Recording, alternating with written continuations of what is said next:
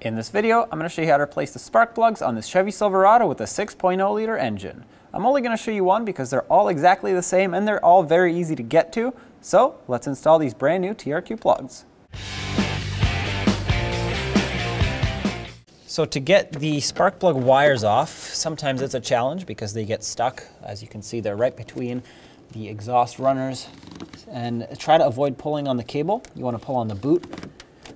If it doesn't come off by just pulling out on it, what you can do is take some needle nose pliers or whatever you have that'll do this.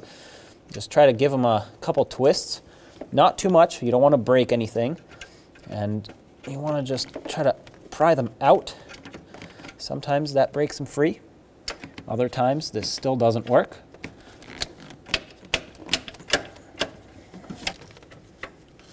There we go.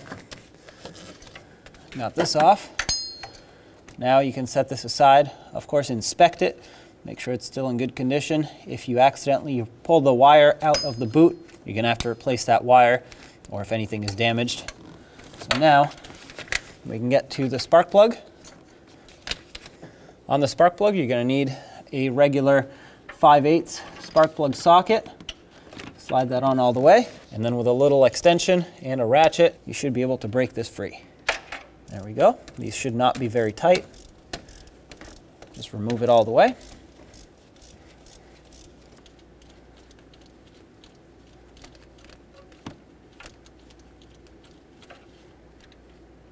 Okay, carefully remove it. There it is. I'm using a spark plug socket, which means when I put my spark plug in it, it won't fall out. It is important because this is what I'm going to use to guide that plug in place. If you don't have a spark plug socket, you don't have to use one for this application. Just make sure that you start the spark plug in by hand, because if you drop this on the ground, not only can you damage the electrode on the tip here, but also you can crack the ceramic and then the spark plug will be no good.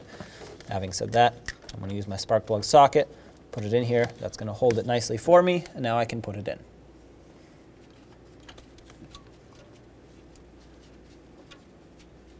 Start that plug into its threads by hand. It is important that you do not cross thread this, of course, so don't try to use any tools on this.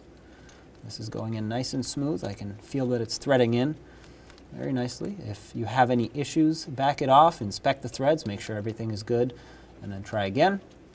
And I'm going to go until it bottoms out.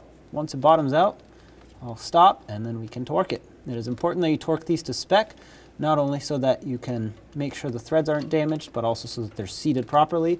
That just stopped right there, so let's grab the torque wrench. 11 foot-pounds is the torque for all of these spark plugs. That's it right there. I don't want to over-tighten it, otherwise you can damage the threads.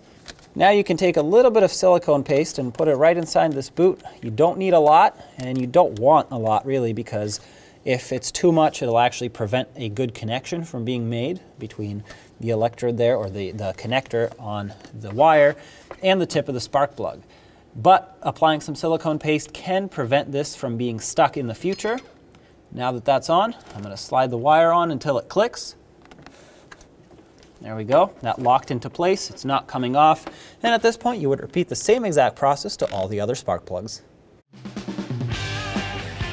When only the best will do, demand TRQ. The only company that lets you view before you do. TRQ is committed to offering the highest quality aftermarket auto parts that are engineered for peace of mind. Thanks for using and viewing with TRQ.